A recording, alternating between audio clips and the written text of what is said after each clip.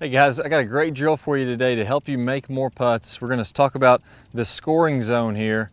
And what I call the scoring zone is anything from 12 feet and in, specifically around this 8 to 10 foot range. This is the range where you're close enough to where if you're putting really well, you can make a lot of putts. If you're putting poorly, you're going to miss just about everything.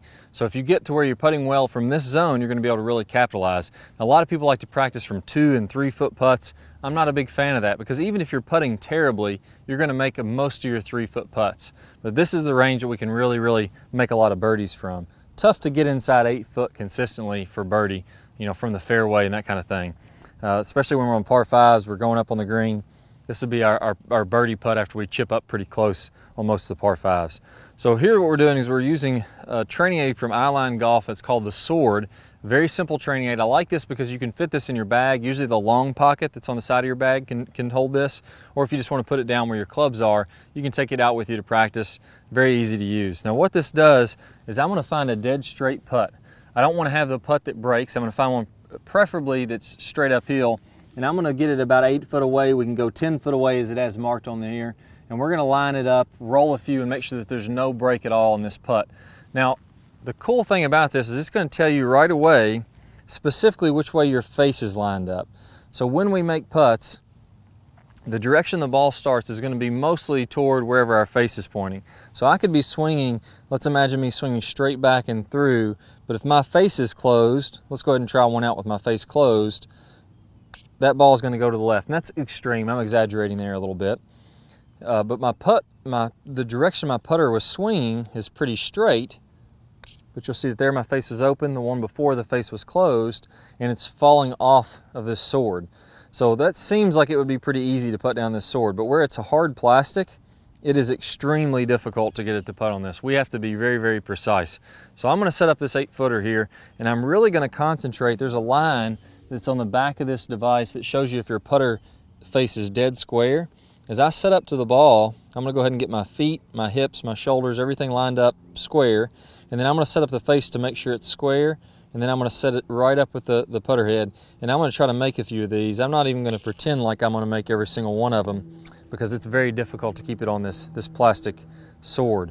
So that's a great drill to work on. And again, here I'm looking at my alignment of my face, marking it with the line that's on the sword. I'm getting my stance, my hips, my shoulders, everything in good alignment with that. And then I'm making sure that my face, I'm looking at the feedback. If I start to miss a few where the ball falls off to the left, then I know my face is too closed. I'm going to feel like it's a little bit more open. If I hit a few where my ball falls off to the right, I'm going to have the face close a little bit more. So I may have this lined up just slightly too far to the right. You can see it went down the sword that time and barely missed. But let's try one more here, and we'll see if I can get it to stay on the sword. There we go. So close the face down a little bit. Always tough to do. This is a great training aid because it really is a lot tougher than it first appears. Now on the back side, another cool thing I like about this is it gives us a reality of what we should be shooting for.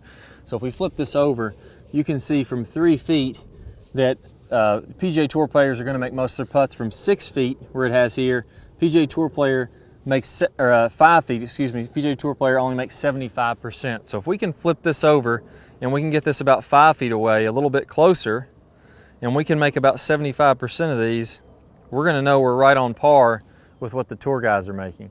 If you go out from 8 feet where we were before, just like it has it marked on the back of this, only 50% from PGA Tour. So if you can make more than 50% of your 8 footers, you can get them to roll down this sword, you're going to be doing better than your average PGA Tour player. So work on this. Anywhere from 12 feet all the way up to 5 feet is kind of the range that I like to go from. Not a big fan of the 3 footers because you're going to make those even if your technique isn't quite right. So try out the sword. I really like it. I keep it in my bag now and practice with it on a pretty regular basis, and I think you guys will enjoy it too. All right, so I hope y'all really enjoyed this video. If you did, I got an awesome bonus for you. Now, one of the most important things we can do in golf, and let's face it, we all want to crank the ball. We want to hit it hard with a lot of power. That's probably the #1 thing to improving your golf game that I found. And the best thing to do to improve your speed, your power, is to get a lot more lag in the downswing. So I got a great bonus for you. One of the #1 mistakes that I see people make that is really killing their lag. I'm going to play a preview of that video. If you want to watch the full thing, all you have to do, if you're on a desktop device, you're on a computer, go ahead and click the link that pops up on your screen. That'll get you instant access to that full video, plus 5 bonus videos from our Top Speed Golf system. It's going to walk you through the entire system. And then if you're on a mobile device, a tablet, you're going to go ahead and click on the iCard that's somewhere on the screen right now. Go ahead and click that iCard, click that link. It's going to get you instant access, and I'll see you all in the lag video. Hi guys, and welcome back. I'm Clay Ballard, and in today's video we're going to talk about one of the absolute worst drills for creating lag. It's a very common drill that I see. And in this drill, what we're going to do is we're going to set the wrist very early to create an angle of lag, and then we're going to try to hold this throughout the swing. It's one of the worst things that you can do to build lag. I'm going to talk about the science behind why this is the case, and I'm also going to give you a great drill to help you improve your lag, all in this video. Let's go ahead and get started. If I do it this way versus holding that position, exact same thing happens when we're building the lag in the golf swing. So what we want to do is throughout the swing, I want to have a very low and wide takeaway. So I'm not going to set my wrist early at all. If you look at a lot of the top players, you look at Adam Scott, very wide takeaway, not very much wrist set at all. You look at Rory McIlroy, you look at Tiger Woods.